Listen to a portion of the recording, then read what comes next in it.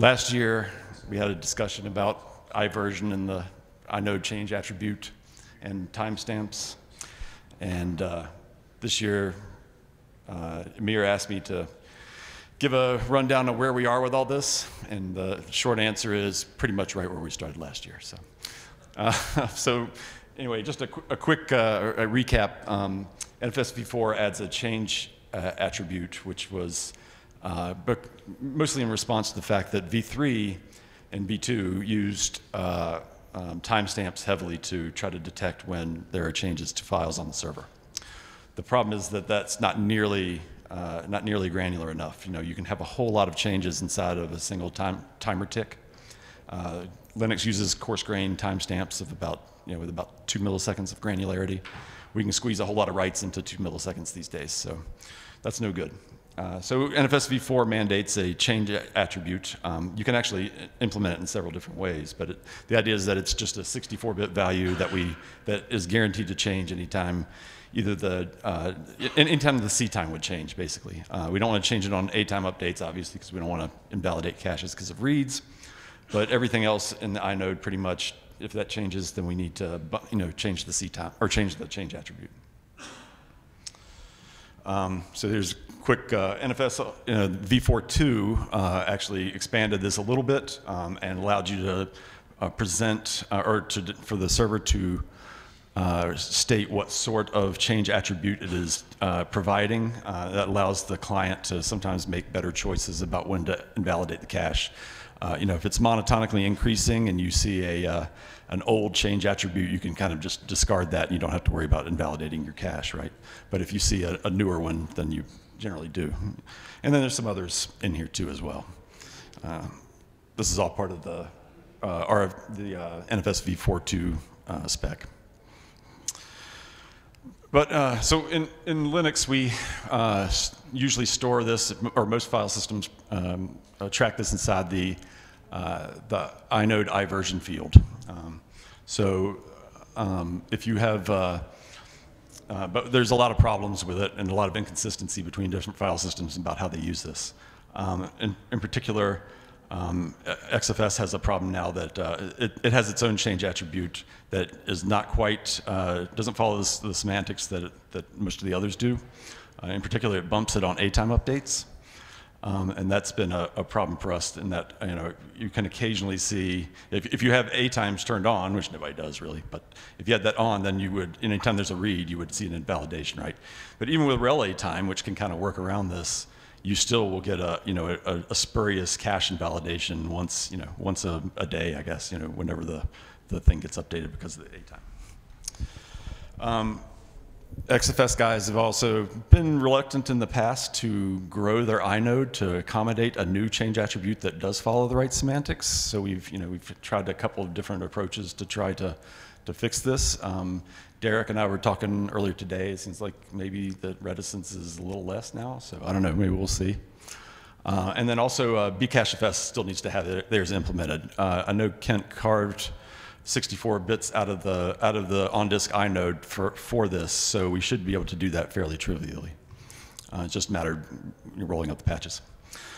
Other problem, counter, typically when we do a write, we typically update the timestamps and the change attribute prior to copying the data to the page cache. This is a problem because if you have a read that races in there right after you've updated the timestamp, but before you do that copy, then you could associate the wrong state of the file with that new change attribute, and that could persist for a very long time. I mean, until the thing is updated again. So your client could sit there and say, have an old copy of the data that just won't go away. If we do it after, you might get a little window of opportunity or a little window of time when things are wrong, but it should resolve itself pretty quickly if we did it after. Go ahead, Sam. Is that race realistically solvable? Updating the counter after doing the write, that doesn't seem to work either. And there isn't really a lock that we can use here because the buffered read path, maybe I'm getting this wrong and this doesn't apply to how NFS does things, but the buffered read path doesn't take any inode locks. It doesn't even take the folio lock these days. Right, yeah. The idea is that, so doing it after would be better. but it's not perfect. In this case, if you bump it after, then the data will certainly be copied first before you see it. So you might see the new data associated with an older change attribute, but your client would then see the new change attribute fairly soon after, and then that problem should resolve itself fairly quickly. That's why I usually advocate for doing this after. And then we have another problem, which is potential lost updates due to crashes. We don't log these things to disk before we start handing them out in NFSD. So if it's possible for NFSD to hand these values out and then crash, and you see the value roll back. And the worst case is like if you were to go and then do another change on top of that, that you might see, then we might have two different states of the file associated with the same change attribute value, which is, could be bad news. So, just so you know, there's a patch set that I've been working on based on an idea by John. That's called write SRCU, that wraps the entire write period from begin to end with an SRCU, so that you can sort of update in memory before, but don't write it to disk until you did SRCU synchronize. So I don't know if it's usable. I didn't expose it enough for people to shout at me yet, but know that the patches exist. Okay, thanks. I'll have to take a look at that. I'll have to see whether that can maybe help. That'd be a good thing. So in any case, what we do in NFSD to try to mitigate this is that we factor in the C time as well. So we'll squish the change attribute and the C time together. That way, the only way you should get a duplicate change attribute is if you had a crash and rollback and the clock rollback, which is all pretty unlikely. So at least we think so anyway. Go ahead, Dave. Yeah, I'm just confused about you saying NFSD doesn't wait until the value is logged before it starts presenting it to clients. NFSD on changes calls the commit metadata callback, doesn't it? It does, but we're just doing a bare atomic read out of the inode. So as soon as it's bumped, if you do a stat if you do a get attr against it, we can get that value before it ever got logged to the journal. Okay. So, all right. That's not what I was thinking. Yeah. And the last thing is this thing is difficult to test because you can't see it from userland. So we want to be able to, it would be nice to be able to query this in userland too. So I had an idea, or Dave had an idea actually. Dave Chinner had an idea last year to conditionally use fine-grained timestamps. I've got some stuff up here. Long story short, we found a problem with it while working on it, in that you could have you could hand out a fine-grained timestamp, and then, or you could stamp a file with a fine-grained timestamp and then have another file changed after it that gets a coarse-grained timestamp, and it would look like they were modified in the reverse order. So that breaks some little-known tools like make and rsync.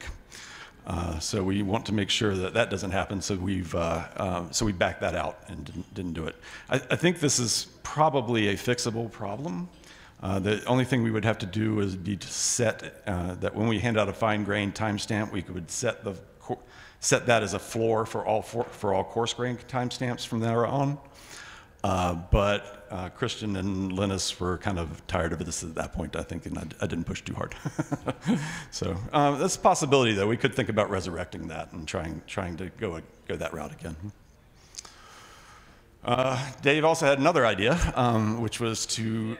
Oh, sorry, go ahead, Chris. Objection had been to not do it in exactly that merge window again. Yeah. Oh, okay, fair enough. All right. Yeah, I was not intending to do it in that merge window again, for the record. But maybe that's a good idea then. Maybe we should just think about resurrecting that.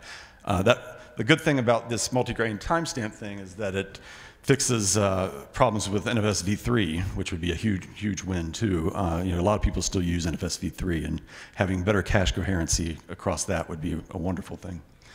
And it also would, probably fix some other things. I think Leonard was mentioning earlier that he was lamenting about our timestamp granularity, and being able to have much more fine-grained timestamps could be a good thing. So in any case, there's another alternative. We could try to hide the change attribute in the unused parts of the CTime. So the TV-nsec field in the bottom half of a time spec is 32 bits, but we don't use nearly all that. And we could lop off the bottom part of the bottom. We could truncate the thing out to closer to our actual timestamp granularity, and then use those low order bits as a counter. That would be sort of like for every time the CTime ticks, we would just set that to 0, and then every time there's a change within that timer tick, we would just bump that counter. And then we'd have to do a little munging to expose the right parts for each, for whether we're doing a timestamp, showing the timestamp or the change attribute. But that's a potential possibility. The only catch here is that we'd need to do this we'd have to do that truncation of the timestamps universally across all file systems. I think we'd have to, it would look funny if XFS had these sort of truncated timestamps, but ButterFS did not, right? And they're on the same box. That could be weird.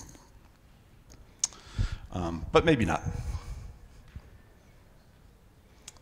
So Linux has a particular order of operations. The queries of iVersion don't do any locking, like Dave was mentioning.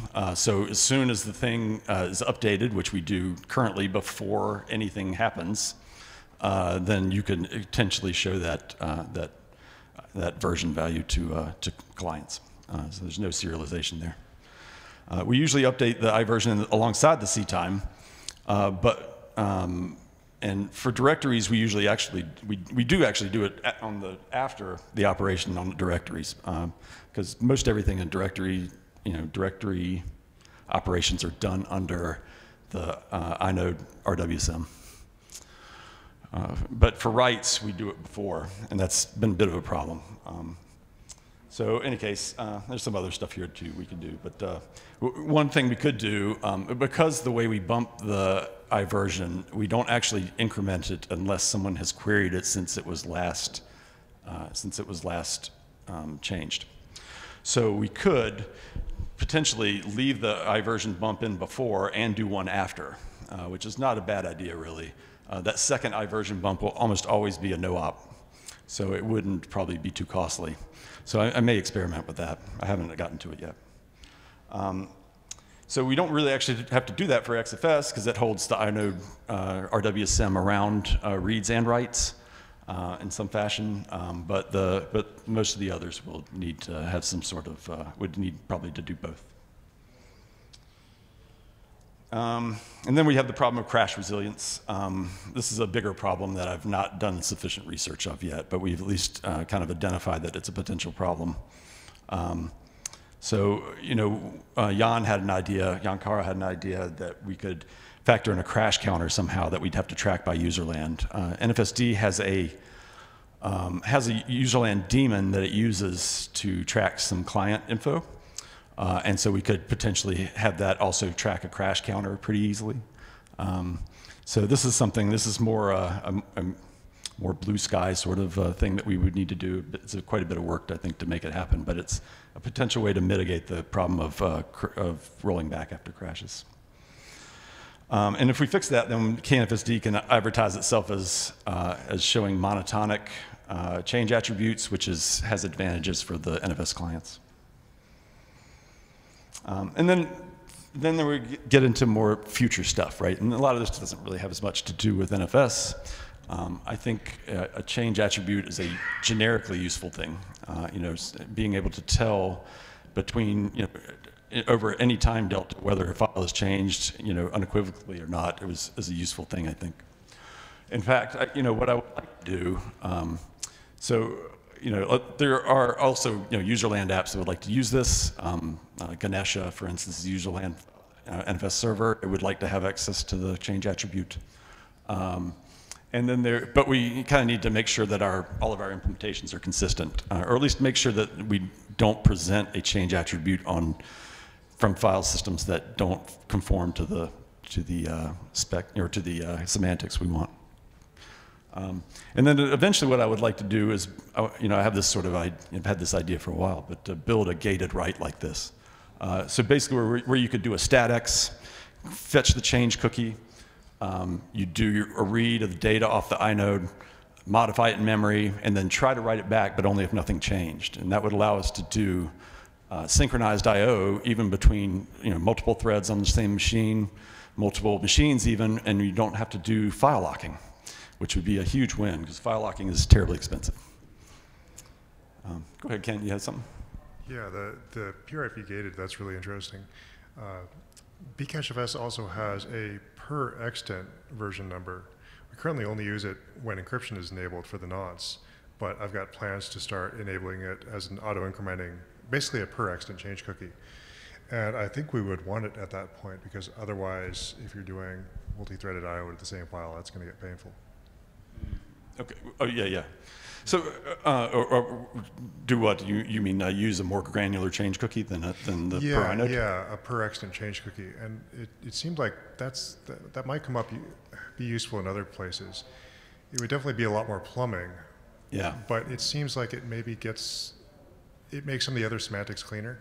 Okay, well, that's a possibility. I'm not opposed to that idea. You know, this is all pretty hand-wavy stuff that I haven't actually tried to implement yet. You know, doing this though, I don't even really think it's that difficult. I mean, especially not on XFS. XFS, we could do this fairly trivially, I think. ButterFS and ext4, some of the others might be a little more difficult just because of the way the locking works. But I think this would be a very useful thing. Just wanted to troll. Looking at this pseudocode, it should say statx modify cookie. Okay, modify what now? You're checking data modification, right? Oh, It should be a modify cookie, not a change cookie, because you're allegedly referring to M time. No. The NFS v4 spec specifies that it changes on data and metadata updates basically anytime the C time would change. So that C time changes anytime M time changes, and it changes anytime any other attribute in the inode changes. So yeah, if we want to conform to NFS's semantics, then it would be to change cookie like that. And this is what we've named it in the kernel too, by the way. So inside the kernel, it's called statx change cookie. And so Amir also asked me to present a roadmap, and this is, you know, I guess as much as a roadmap, it's more like a wish list, right, than a roadmap. But I mean, I want to, you know, one thing we need to do soon, I think, is go ahead and just add support for it to be Bcachefs. It shouldn't be too hard to do. We got to figure out what to do with XFS. So I haven't quite got, you know, we've got some proposals. Maybe the timestamp, maybe doing it with multi-grain timestamps. Maybe I should resurrect that idea if Christians thinks it's possible. We could, I want to move the iVersion bump to after the copy to the page cache, you know, and maybe the timestamp updates too. It would be nice to have that done then. Or maybe we can just do an extra bump, you know, I would be fine either way. And then I need to investigate improvements to crash resilience. I don't have a sufficient idea of what I want to do there yet. Go ahead. I have a question that is semi-related to this work.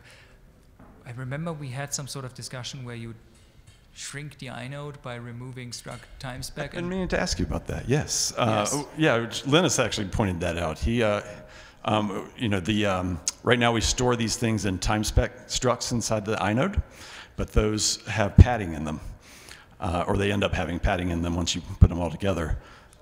We could, if we split those out into individual fields, we can shrink the inode by, I think, 12 bytes. Shrink struct inode by 12 bytes. I had a patch to do this, I think, at one point, but I think you weren't quite ready to take it because it was pretty new. But we should resurrect that, I think, and do it in. That would be really interesting, I think. Yeah, we should go ahead and do that, I think. And Amir had plans for some of that space, I think, but we should think about it. Yeah, let's take that offline after this, Christian. I'll talk with you about it. Bcachefs also just does integer number of nanoseconds, which gets you 430 years of precision with 64 bits. And I think you end up only needing to do the conversions on certain boundaries, so it's not that bad. I'm not sure we can do that. Well, we might can do that with the C time, but the others are a problem because it's not, you know, if someone does a U times at, you know, or something, we have to be able to regurgitate back the value they set, right? So we can't truncate bits, inside the inode like that. So if we were to try to do that, we could lose some precision, and then some of it might not be, wouldn't be enough. How would we be losing precision? We're still storing a nanosecond precision.